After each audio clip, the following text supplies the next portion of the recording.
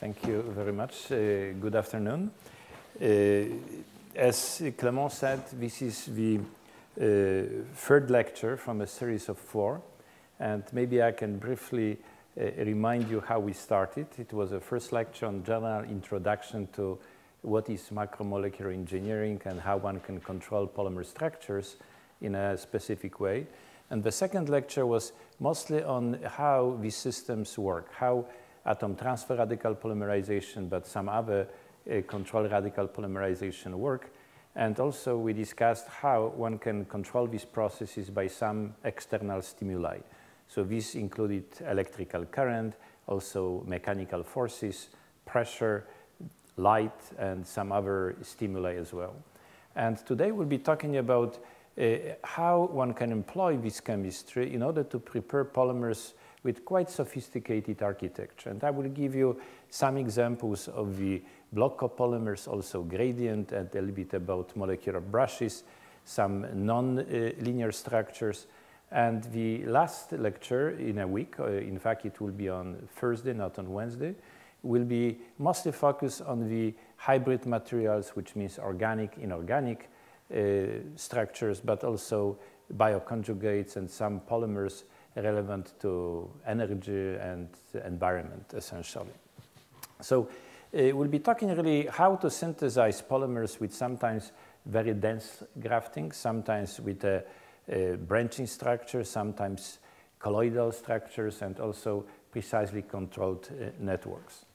So there are general 3 different components of the molecular architecture in polymers, and this would include controlling composition of polymer chains, meaning that if we have 2 components, they can be somehow statistically incorporated along the chain length. It may be abrupt change, so this would be segmented copolymers or block copolymers. Another special example would be graft copolymers, which we'll discuss, in fact, with few examples today. There are also periodic polymers, the simplest alternating, but sometimes you can have a certain control periodicity or controlled sequence, and eventually gradient copolymers when you change composition continuously from one chain end to the other chain end. Elements of topology would include some kind of a branching. It can be one focal point, like in star polymers. It may be something resembling more comb-like structures. And we'll discuss about networks, and in fact networks which will be also functional networks. So we coined the name for them STEM networks, and I will explain you at the end how they work. So using radical polymerization, we have one advantage that we can incorporate many functionalities, and these functionalities can include something which cannot be applied to anionic or cationic polymerization, sometimes hydroxy groups, sometimes amino groups, carboxylic acids, some more sophisticated structures as well. And eventually we can combine these 3 components into even more complex structures, something like the multifunctional micro-arm brushes, or gradient brushes, or pom-pom-like structures, or some others as well. So let me start really with how you can incorporate graft copolymers, or sometimes even so-called bottle brushes. There are 3 techniques in order to get this quite sophisticated structure. On one side, we can graft from. We have a backbone, which has initiating sites along the backbone, and then we add monomer units one by one. This allows you to have high grafting density. Sometimes you may use very long backbone of degrees of polymerization, thousands, essentially, or macro initiator alone has 1,000,000 molecular weight. But sometimes, if you have this so high graft density, not all initiating sites may be initiated. So usually you can get maybe 90% initiation efficiency, sometimes under special conditions 95 or so. Another approach is grafting onto. In that case, we have a functional structure, and then there is a complementary short side chains which can combine with them together. So you need, in that case, very highly efficient reactions. Sometimes it could be like a click reaction. So classical example would be azide and alkyne structure. However, because of the steric effects and repulsions, grafting densities are rarely approaching these 80 or 50%, sometimes even much lower. Because of a steric repulsion, the next polymer chain will have a hard time to be incorporated. There is a third route, which is called grafting through. In that case, one uses macromonomers, polymerizable structure. The radical process will be double bonds, but you can use also potentially cyclics like metathesis polymerization, but also could be anionic or cationic polymerization. And then you can prepare these polymacromonomers in one step. It depends really what is the distance between these side chains. For vinyl monomers, as you will see today, sometimes it's a challenge. Because if every second carbon atom, you have a thick chain, this distance, every second carbon atom is only 1/4 nanometer. If you have a ring opening polymerization, it may be 1 nanometer if it would be 5 monomer units or 5 carbon atoms in a ring, or sometimes even larger things. However, not necessarily you must homopolymerize these macromonomers. You can sometimes copolymerize them. You may have two different structures, or sometimes you may also dilute this graph density by copolymerization with some monomers. And in that case, you can have structures which would be homogeneous, heterogeneous. They can be heterogeneous, like a really tail and the brush, as you will see in some examples later, making even block copolymers which can phase separate in a special way. So I will start with one example which really will show you how different sometimes properties polymers may have, even if they have exactly the same composition. If I will have a 50% of white and 50% of black, I can incorporate them with a different regularity or different architecture. So one example, like shown here, it would be resembling a comb which we use to brush our hair. But another one would be more like a toothbrush. So it will be like a nano toothbrush which you can brush, maybe not necessarily your teeth, but at least it would resemble that. Or you could say that this would be like a palm tree. You have a trunk and then you have these side chains somehow going together. So I will show you one example for the copolymerization of macromonomers with different monomers. We take methacrylate monomer, which in the simplest case is methyl methacrylate. So this is really, you can make plexiglass this way. And the other one contains a polydimethyl siloxane side chain. Polydimethyl siloxane has molecular weight macromonomer approximately 2,000. This has only 100. So if I do them at the concentration by weight 50-50, it means I will have a 20 times more this monomer than this monomer. But regardless, it looks like they should have a similar reactivity. This is methacrylate, this is methacrylate. However, in fact, they are very different also. This polydimethyl siloxane does not dissolve in methyl methacrylate. Methyl methacrylate is too polar. So you need to add some co-solvent, typically at least 3% of xylene to make it homogeneous. But in reality, if we want to make a free radical polymerization, in that case, we would follow this with a 30% of xylene. If you measure reactivity ratio means how many times faster methyl methacrylate radical will react with its own rather than with PDMS. You would expect 1-to-1 because they are of the same chemical structure. However, reactivity ratio of methyl methacrylate is 3 times higher in that case. So these radicals will react with MMA 3 times faster than with PDMS macromonomer. It's a free radical process. It's a slow initiation. So what will happen, you will be essentially first consuming this orange MMA much faster and less this blue PDMS. And progressively, you will have more and more PDMS left. So you can end up nearly like with a homo PDMS at the end. In fact, it's a kind of a messy system because you have a very different composition. This is very rich in PDMS. This is very rich in PMMA. So what can we do a little bit better? Can we start polymerization, which will be controlled or living process? And under these conditions, we are using atom transfer radical polymerization. So all chains start growing at the same time. But if you use this only very small amount of xylene, it looks like methyl methacrylate is still 2 times more reactive than this PDMS macromonomer. So what happens in this case is first that you have a fast initiation. All chains start growing at the same time, but still this orange MMA incorporates faster than this blue PDMS macromonomer. So what you see here is really a gradient copolymer. Every chain is ideally the same. However, every chain has a one end richer in methyl methacrylate, the other one in PDMS. So it's a classical example of a gradient structure, and you could sometimes visualize these gradients under some conditions using, in that case, atomic force microscopy, and you could see this head and tail, head and tail, head and tail, head and tail. So it's a really, you break symmetry of this molecule. Every molecule has one chain end richer in one component and poorer in the other component. So can we really reach the nearly equal reactivity ratios? In fact, the problem in these previous examples is that because you have by molar ratio 50 times more methyl methacrylate, initiator reacts with MMA, and they are somehow becoming incompatible. So can we incorporate PDMS at the beginning? How we can do that? In that case, we can use macro initiators. So every chain starts with PDMS, and therefore, in some sense, it compatibilizes it.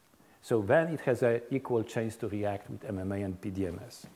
And reactivity ratios here in this semi-bulk, so this is only 3% of solvent, they are practically the same, which means that now you have a symmetrical structure and there is no gradient, no messy structure like in a free radical polymerization. So of course, a question is how different properties they will have. So here what you could see is really example of some of these different polymers. We selected in one case this free radical polymerization, and you could see this broad spectrum of different structures. Then for this gradient, in fact, we use mostly Raft process, which I explained you last time, because it gave even stronger gradient in that case. So you could see this gradient structure. And eventually, we use atom transfer radical process with macro initiator to get most equal distribution of grafts along polymer chains. So we wanted to have all of them similar. In that case, they contain 50-50 by weight of the PDMS and polymethyl methacrylate. They have, roughly speaking, the same molecular weight, around 100,000. And of course, they will have a different molecular weight distribution. So how you can compare these three samples? And the simplest case is really stress-strain behavior. You prepare a specimen or a film of these polymeric materials, and then you stretch them. And first you see what is a stiffness. So this would be a slope of this plot. And the other one, what are tensile properties? How much you can extend it before they break. And what you see here, this is essentially all of them, these three polymers, this gradient prepared by Raft, this messy sample prepared by free radical process, and this regular green by ATRP. They have the same stiffness. However, this gradient polymer breaks at elongation 30%. This messy sample can be extended 115%, and this regular one 300 nearly percent or 280%. So I honestly behave at the beginning that maybe gradient would be special because it has such unusual and novel structure. However, it fails really first. So why is it so? In order to understand it a little bit better, we try to make, in that case, dynamic mechanical studies, which means you look at this modulus of stiffness as a function of frequency or as a function of temperature. So all of these polymers, if they are below minus 120 degrees, they are glassy. So they have a modulus in a range of 10 to the power 9 Pascal. So this is like any kind of a hard plastic because even PDMS becomes hard plastic. If you cross this temperature, then they become rubbery, so modulus drops. And then what you see here is a glass transition related to this plexiglass or polymethyl methacrylate around 120 degrees or so. However, you have quite different behavior. So this regular structure made by ATRP, these black squares, you could see that they start flowing around 150 degrees. So it's a very regular structure. But if you look at a gradient stays phase separated up to 250 degrees. So really what you have this asymmetry in these molecules. They in some sense phase separate. You have these PMMA plexiglass rich domains, surrounded by very soft PDMS. If you apply any kind of a stress to them, they essentially break, and that's why it has only 30% elongation. So let me show you now some examples of a little bit more densely grafted structures. So it would be not every 20 unit, but essentially every unit. And these are really molecular brushes, which can be prepared, like I showed you before, in 3 different processes. Grafting from, which I will show at the end, grafting through, and also grafting onto. So you can really prepare quite large variety of these molecular brushes, and I think beauty of that is also that you can visualize them. They have dimensions of, let's say, several hundred nanometers, sometimes even a micron, but really what you could see sometimes is how they would form this gradient, which I showed you before, how they can form a rod coil structure, how they can form something like a herringbone structure if it would be crystallizable. You can have intercalated structures. You can make something like a starfish. You can make sometimes networks from them as well. They have a very unique also optical properties, which I will explain a little bit further, because they behave like photonic materials if they phase separate on a size related to light wavelength, essentially. So one warning is, because sometimes people say, okay, I made a molecular brush, but in reality, sometimes they make more like a star. Although you would have the same macromonomer, but everything depends on an aspect ratio. If your backbone is very short, in fact, it will be nearly like a focal point, and then you will have these side chains forming a star-like structure. If you would grow them longer and longer, eventually they would form these cylindrical structures and form like a swollen coil in principle. So you can make them as well as stars. Not only this way, you can make stars sometimes, as I will show you later, via cross-linking and sometimes via making a core and starting from them as well. But let me show you 2 examples how to graft one of the simplest cases. You can commercially buy polyethylene oxide or polyethylene glycol, as sometimes it's called, with degree of polymerization 19 and 45. So this would correspond, roughly speaking, to molecular weight 1,000 and 2,000. And I will show you how you can copolymerize them to make first star-like structures and then brush-like structures. So it would be targeting degree of polymerization 50, because this is also 50, so essentially a star, and also targeting degree of polymerization 500, so they would be elongated and forming essentially star-like molecules. So first, we usually try to work under dilute conditions, because you would not like to have a high viscosity, because this can complicate the structures. And surprisingly, if you work at relatively high dilution, so this is 5% of this pegylated methacrylate, there is no polymerization. You need to go to higher and higher concentration only, like 7, 14, and higher concentration to get a polymer. In fact, this is related to a concept of equilibrium monomer concentration. Polymers and monomers are in equilibrium. And if you have a very high dilution, because in that case we have only 5%, but in fact it's a 50 millimolar concentration, because this macromonomer has a very high molecular weight. And in that case, we cannot polymerize it below 50 millimolar. If you wish, sometimes you can make a polymer, and then if it is a living system, you can dilute it and it would depolymerize back to monomers. So what you need to go to this, cross this threshold, which would be in that case 5%. However, I showed you last time that we can play some tricks. So in that case, it would be example of the external stimuli essentially applying pressure. If we go to 3,000 atmospheres or 3 kilobars, this is what happened at 1 bar.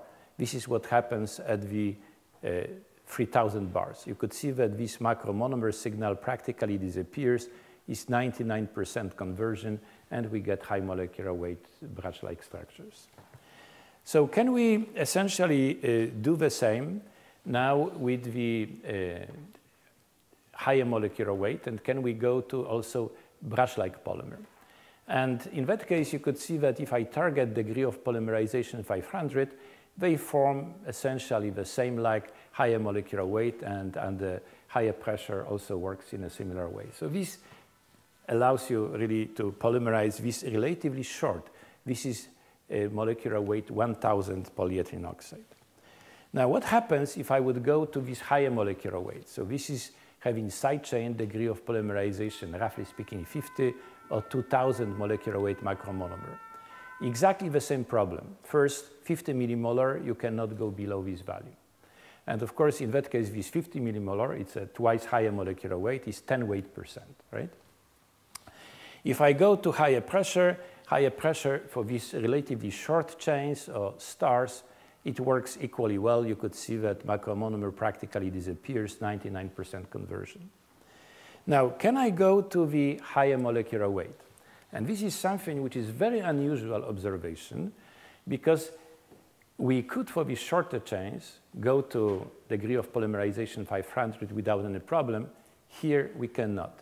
In fact, it's a very unusual behavior, because if we go to, at the same concentration, if I target higher and higher degree of polymerization, I reach lower and lower conversion, which means I cannot cross a kind of a magic degree of polymerization. In that case, is approximately 90. So we know sometimes about this monomer equilibrium concentration, but now you have the degree of polymerization at equilibrium. Essentially, you cannot cross from this star-like structure to brush-like structures. Whether you use higher pressure, lower pressure, it's a kind of a magic problem, because here the star has a much lower steric effect instead of a brush, and brush essentially cannot be formed under these conditions. So to summarize briefly what I showed you before is that if I use a low degree of polymerization of the side chains, 1,000 macromonomer, I can form a star, and then I can form a brush. And if I apply higher pressure, it works even better. If I use this 2,000 molecular weight macromonomer, I can form the star, but I cannot go to a brush. If I apply higher pressure, unfortunately, it doesn't happen either. So how can we make these beautiful brushes which I showed you before? Essentially, we cannot go by grafting through. We need to go by grafting from. So grafting from gives you one advantage, that you really have a very exothermic polymerization, and you have many monomer units. For polymerization of acrylates, they have an enthalpy of a reaction in a range of 20 kilocalories per mole. So they really push so much this structure that they don't care about steric effects here, because they want to polymerize this monomer. And because of that, sometimes they have a very large strain generated here. We cannot go this way, we can go this way, but it will be at the expense of some kind of a properties as well. However, I wanted to show you that you can really make them quite efficiently. So these are brushes which has here approximately degrees of polymerization 400 each arm. We make them by using tetrafunctional initiator, then make this backbone, and eventually start grafting the side chains. And you could see them here as the magnified structure.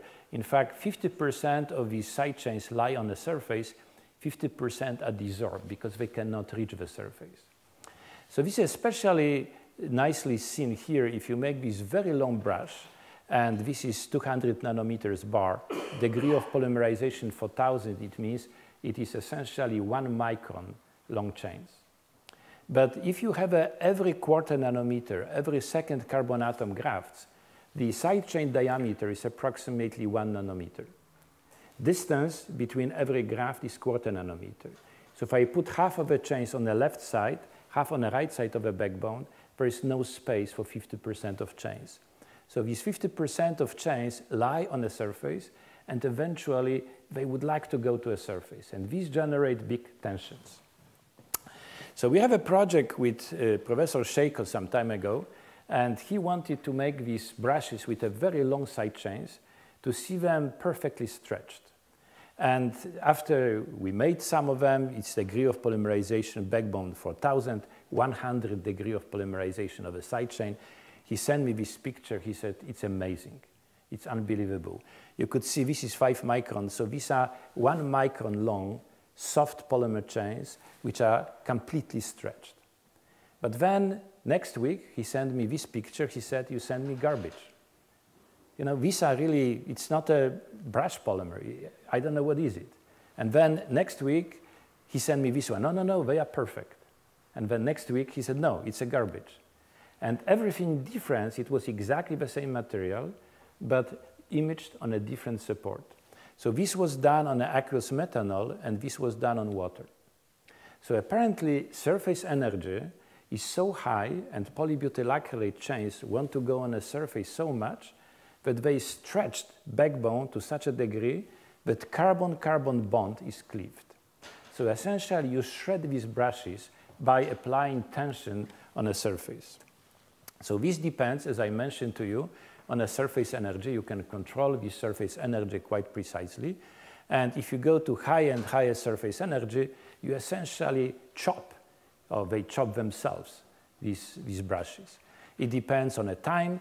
In fact, the interactions of polybutyl acrylate segment with water is approximately 2 kT. So if you have degree of polymerization 150, you essentially start cleaving this bond, because carbon-carbon bond would be in a range of the 150 kTs. So you could see here practically like a movie. These are snapshots from a movie, and you can observe with your eyes chemical reaction. It's a cleavage of a carbon-carbon bond. And you could see here what happens in time, 5 minutes, 2 hours, 6, 16, and eventually they are chopped into star-like structures. These stars, they have no more tension, so they cannot break. So you could see here that the length drops from a micron sometimes to several hundred nanometers to a value around 100 nanometers when they occupy a surface like essentially star-like structures. And dispersity, in fact, first increases and then drops to low value because they all are the same. So we name these interactions like a fatal attraction or fatal absorption. It was a movie with Kirk Douglas, I think, some time ago, how fatal attraction may be fatal under some conditions. And in fact, it's a one probably message to remember that if you construct very complicated structures, whether it would be a brush or sometimes dendrimer or some even hybrid materials, in solution, they may be happy. But once they land on the surface, tension becomes so large that this fragile structure starts breaking. So here we can cleave these chains maybe 100 times. But can I make something special and cleave a chain only once? How can I cleave it just in half? And in principle, what you need to do, you need to incorporate in a center a weaker bond. So we start in this case with the sulfur-sulfur containing initiator. So in that case, this is instead of the 80, it is 50 kilocalories per mole. And once we grow this brush, in solution it is still happy. But once it lands on a surface, you could see that I can cleave it in half very quickly. And then progressively, slow and slower, I start chopping additional backbone. So this is what happens with this in time with a sulfur-sulfur bond, and carbon-carbon bond under the same conditions goes much, much, much slower. So can I also catalyze this reaction? And in fact, sulfur-sulfur bond can be cleaved in the presence of some reducing agent, something like, for example, dithiotritol. So if you place this brush on a surface of water, and then you add a little bit of this DTT compound into it, you could see that depending on concentration of DTT, rate of a cleavage is very different. This is without DTT, and then you progressively add something like, in that case, 20 micromolar concentration, and progressively 40, 60, and so on, and you could see that this rate becomes larger and larger and larger. So now what is very interesting in this case is that you can plot the rate of a cleavage, which you can measure by AFM, essentially, the rate of this chemical reaction, as a function of DTT concentration. And now you can guess what is a pH of a water surface, because all of that happens at the surface of water. I put this brush on the surface of water, and in fact, it's a very intriguing conclusion, because In fact, in literature, you can find answers that water surface is acidic or water surface is basic. If you look at this dependence, how this rate depends on a pH, essentially this rate tells you that pH of the water surface is pretty acidic, it's 3.7. So why some people say it's acidic, some basic? Probably because water molecules may orient in a different way. If you have this polyester, polybutylacrylate on the surface via hydrogen bonding, you have essentially HO groups oriented in this way. If you have some maybe basic structure or acidic structure, it may be different. But under these conditions, it really answer is that pH is pretty acidic, is in a range of 3.7 or so. So how else we can incorporate branches, because we are talking about topologies and composition during this lecture. In principle, there are three ways how you would do that. One is that you can do that before polymerization starts, which means I can take multifunctional initiator, I can graft structures, I can also graft arms from a star, or I can do it also by combining together. So this is grafting onto process. And also very intriguing, as you will see later, is can you do that during polymerization? Can I add a divinyl compound, any kind of a crosslinker, and can I end up also having sometimes grafts, sometimes stars, sometimes networks? And I will be using essentially three components, sometimes macro-initiators, macromonomers, like I showed you before, macro crosslinkers, and sometimes even you could use macro enantiomer, which means both enantiomer, initiator, and monomer in the same molecule. And we'll be making essentially sometimes gels, sometimes stars. I will focus on these two systems. So in fact, everything depends not only what is the ratio of reagents, but when they will start reacting. So for example, if I have a little bit of a crosslinker, I can add crosslinker at the beginning, and I will form a kind of a core of a star. And then if I add a monomer later, I end up with a star. Extreme case would be very different. I grow polymer chains, and then I add this crosslinker at the very end. Because of steric effects, they cannot form a gel-like structure. They form exactly the same type of a star. If I add it at the beginning, then I can have a more or less typical network. And if I keep adding it later and later, I can have maybe something like a fuzzy star with a fuzzy core and side chains. So essentially, it depends maybe not only when you add it, but when it is incorporated. Because it depends also what is the reactivity of a monomer and reactivity of a crosslinker, acrylate versus methacrylate, like I showed you before. So this is one example. I can make this core first, then grow these side chains in star, and then I can add another monomer, and I have a block star polymer made this way. This totally opposite situation is such that I can use a macro initiator, or sometimes macro monomer, and then crosslink it. Advantage of this is that I can have a functional initiator, and this functional initiator will give me functional stars. However, under some conditions, not only clean stars can be formed, sometimes these stars may couple together, eventually can make a gel. So if you have too many active sites around here, then they get crosslink too efficiently. So classically, what we do, we have a one arm and one halogen atom after crosslinking. So this core of a star is very heavily functionalized, and therefore it can interact and sometimes make a star-star coupling. So can I have a system in which I will have a not one-on-one arm versus halogen, but can I have maybe 10 arms and one halogen only? How it can be done? Not with macro initiator, but I can do macro monomer. So in that case, I can have a macro monomer and then a little bit of a low molar mass initiator. I can have them at different ratios. So for example, 10:1, I will have 10 times more arms than these bromine atoms for potential cross-linking. And this system works relatively nice. And you could see here what happens. I add essentially this macro monomer and a little bit of a initiator and a little bit of a cross-linker. And then I keep titrating this system. A little bit of a cross-linker, divinyl benzene, initiator, cross-linker, divinyl benzene. This is macromonomer, concentration drops and drops and drops. Star concentration increases, and I get eventually 500,000 molecular weight star with 72 arms and very low dispersity, 1.2, and the efficiency of star formation, 98%, which is pretty good, in fact, probably related to functionality of macromonomer itself.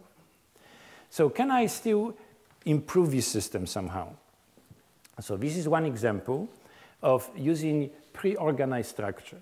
In that case, I start making diblock functional macromonomer or macroinitiator, and then if it is amphiphilic structure, it can organize itself, and then I can add a crosslinker, and this crosslinker will form under these heterogeneous conditions much higher yield of a star. And indeed, if you use exactly the same polyethylene oxide, polystyrene, bromine, this is under homogeneous conditions, DMF, everything is homogeneous. And this is done in heterogeneous systems in water. In the former case, I get a star with molecular weight 200,000, and this one 1.5 million. This has dispersity 1.2, this is 1.07. And number of arms 20 here, 116. So this is really pretty good improvement under these conditions. So what else you could do with these stars? In principle, you can have a star which would have a dual reactivity. One would be used for cross-linking, another for post-reaction. So for example, I use this amphiphilic structure. This will have a good initiator, as you remember from a previous lecture, this bromophenyl acetate containing azide. And then this is hydrophilic, this is hydrophobic. I then cross-link it, and I can cross-link under several different conditions. So one condition is such that I will really fill the star core, like I showed before, but another one that I can dilute it, for example, by a solvent, and in that case, I can only cross-link the core, and here I can package, put something inside, like a cargo. Then I can, depending on a cross-linker can be cleavable, for example, disulfide, under conditions which would be reducing diacetyl under acidic conditions, so I can cleave them and deliver this cargo. Or potentially, you can attach here another functionality because this azido group can be combined by click reaction with something else, or you can go even polymer chains. So this is one example how it happened, and in that case, we have these azides, several of them incorporating this Dansil probe, which contains the alkyne, and in that case, you have this probe, which you can really calculate how many arms you have, how many functionalities, and so on. So let me switch to the part which would be related to gels. So gels are generally probably most difficult to characterize because we cannot use, for example, gel permeation chromatography or something else, but how really these gels are formed if we add them at a certain concentration, at a certain amount of cross-linker, and a certain amount of the solvent, and so on. So really, what happens is if you take a monomer, cross-linker, and initiator, you progressively start incorporating these cross-linkers.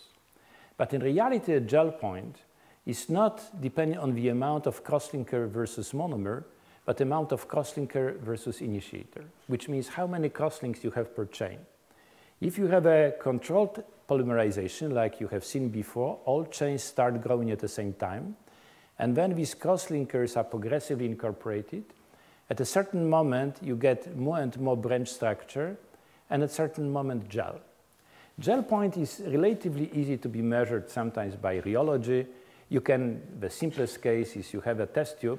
When you flip it upside down, when you see it doesn't flow, practically you get a gel point. Or if you have a steering bar, if the bubbles stop coming from the bottom, it means you get a gel point. So it is really these bubbles are trapped. It's very interesting to see also what happens by gel permeation chromatography. Of course, you cannot inject a gel into your GPC system because you will damage a column. So you need to filter it. And then if you have this solid, essentially, you will see what happens, that molecular weight would increase, and the gel points stop decreasing, which means that the highest fraction goes to a gel and you cannot analyze them. So this is really goes up and down, and then at this moment it was a gel point, it goes back and back. However, you always see these macro or individual chains, which means that even if you have a gel point, it doesn't mean everything is a gel. You may have a 50% of a gel, 50% of a sol under these conditions. So to show you some examples here, you could see what happens if you change a ratio of a crosslinker to initiator. Monomer acts as a diluent. So really what is important is how many crosslinkers you have per initiator or per chain, if you wish. So this value is equal 0.9. You could see that practically there is no gel. You get to the end, you have still crosslinker, you have a branch structures, no gel. If you cross this ratio 1, in that case, you see that after 9 hours, there is a gel point, and fraction of the gel 43%, and your gel can swell 3,000 times, so 36 times, right? So it's a really very loose gel. If I put more crosslinker, this gel time is reduced, and also gel fraction progressively increase. So if I use 10 crosslinker per initiator, gel fraction is 98%. It's pretty tight gel because the swelling ratio here is 36 times. This is only 3 times. So it's a gel which cannot swell much under these conditions. So we can make these gels in different ways. And I showed you to some of you at the first lecture how these systems can behave. But you can really make a gel by making sometimes this brush-like construct and then combine them together. Sometimes you can have a network and then you can start grafting from this network. And eventually you can cross-link something like a difunctional with monofunctional materials. And they behave depending on the degree of cross-linking or distance between essentially these parts. May have a different swelling ratio, different mechanical properties. This is one example of such a very soft material which absorbs shock, absorbs energy, and you can drop essentially any kind of the object which is fragile like egg without breaking it, and sometimes you can even go to the larger distance and do the same from the second or even third floor with a more or less similar success. So I wanted to show you really what can be done with networks. So one example of this network is shown here that we construct by using tetrafunctional initiators. We cross-link them first in a form of pretty regular network, and eventually we have some functionalities here and we start grafting side chains. So they are becoming very soft. You could see that this plateau modulus is in a range of a few kilopascal. So they are super soft, like materials which I showed you before. But generally, a concept of having this functionalized network can be expanded in a broader sense. So I wanted to show you these examples of materials which we call STEM gels. So for abbreviation, STEM gels means structurally tailored engineered macromolecular gels, but in principle it has a big analogy with stem cells. So stem cells can differentiate into muscles, into hair, into bones, into nerves, and stem gels can become sometimes hydrophilic, hydrophobic, hard, soft, inorganic containing or biomolecule containing, and so on. So this is really how you can engineer these gels. And of course, there are several parameters. You may change a mesh size, and this would be really by controlling a ratio of monomer to crosslinker. You may have a different functionality or initiator sites, sometimes one, sometimes several of them. You may have a longer side chains or shorter or longer. You may convert them into block copolymers. Eventually, they can even phase separate as well. You can modify them with different molecules. Can be some organic molecule, can be inorganic, can be biomolecule, can be polymer structure as well. And I think quite interesting is also possibility of controlling them in space, like we discussed last time, by some external stimuli. Light would be probably the easiest, using especially 2-photon systems. So in that case, we can address these initiating sites and grow them in a particular order, sometimes all of them, sometimes one. So it can be potentially used as a scaffold for 3D printing as well. They can be sometimes prearranged, making them from microarms and using also as a scaffold potentially molecular brushes which can get connected together. So I will show you some examples how this can be done using as example, in fact, these three-dimensionally ordered macroporous structures. So we make a construct using photonic-like crystals assembly, and then we can prepare them, remove these templates, and eventually prepare them as a functional structure. So the concept is shown more or less here. One starts from the colloidal particles. This is polystyrene or polymethyl methacrylate, 200 to 500 nanometers beads. They are prepared by emulsion-free systems, very regular, by the dispersion polymerization, and then you can assemble them together. Once they are assembled together, they are hydrophobic, polystyrene, let's say, beads. Then you can infiltrate them with a monomer, which has a functionality hydroxy group, and also crosslinker. And then once you infiltrate, they are not miscible, not swellable, under aqueous conditions, then you can crosslink them. You can crosslink them or polymerize essentially them using either free radical or atom transfer radical process.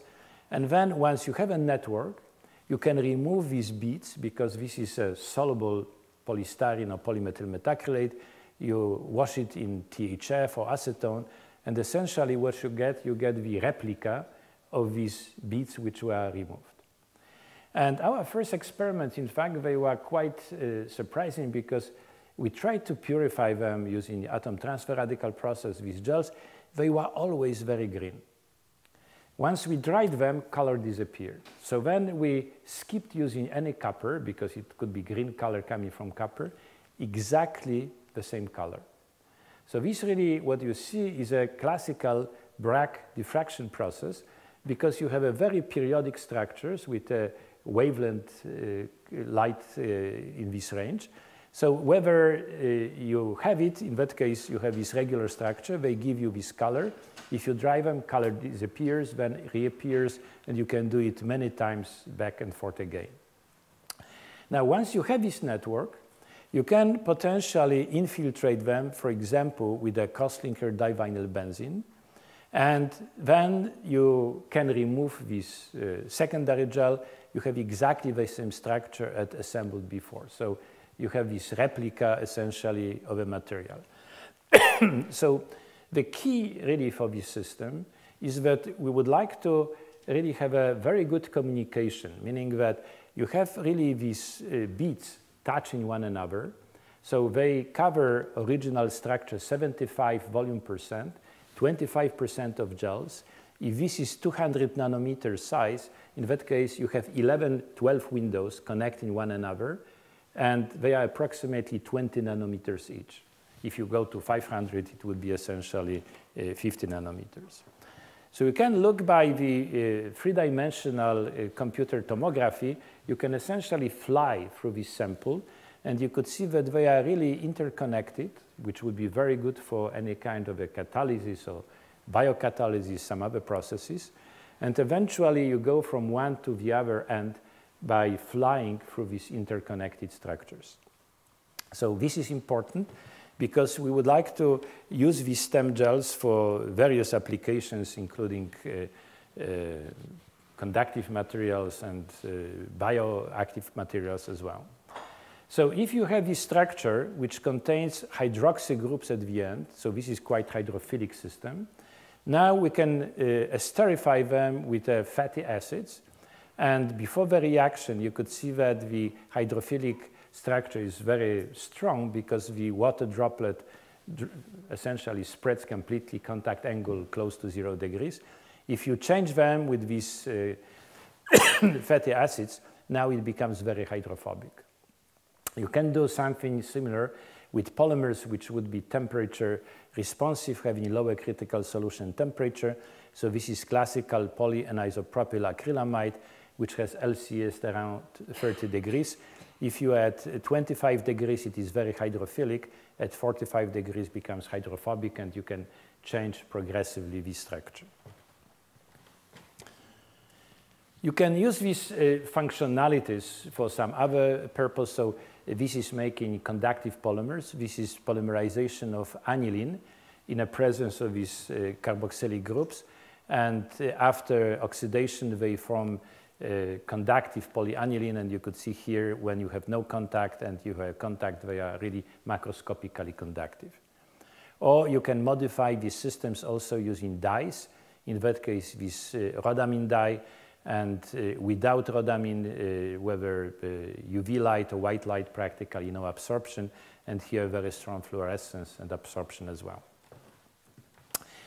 I will show you tomorrow some examples of the hybrid materials, but this is one case. How you can use these stem gels and functionalize them, in that case, with small gold clusters. And these gold clusters are, after reduction of gold trichloride, they are forming gold nanoparticles, and these gold nanoparticles of the size of 5–10 nanometers, they can be used, for example, for reduction of a nitrophenol to aminophenol. Or you can also use magnetic nanoparticles, and these magnetic nanoparticles are attached, and now you have a gel which can respond to the magnetic field, and entire gel can be attracted by magnet to one or the other side. And the final example which I wanted to show you today is really modification with a biomolecule. So this is by attaching trypsin enzyme to these nanogels, and then you can see how this bovine serum albumin is partially degraded, and you can use also model compounds. In that case is benzoyl arginine ethyl ester hydrochloride, and you could see that its concentration dramatically drops practically to 0. You can pack them in a HPLC columns, and essentially, because of this interconnectivity, use them for catalysis, use them for some other examples. So with that, I would like to really summarize more or less what I told you, that essentially you can, by designing the topology, composition, and functionality, you can create materials which would sometimes have a continuous change of composition, like gradients, making block copolymers, making molecular brushes, highly branched structure, making stars, making functional molecules, and some even more sophisticated structures which would be related to the bioconjugates and also hybrid materials, which I will discuss with you next week on Thursday. So I wanted to thank some people who participate in this work.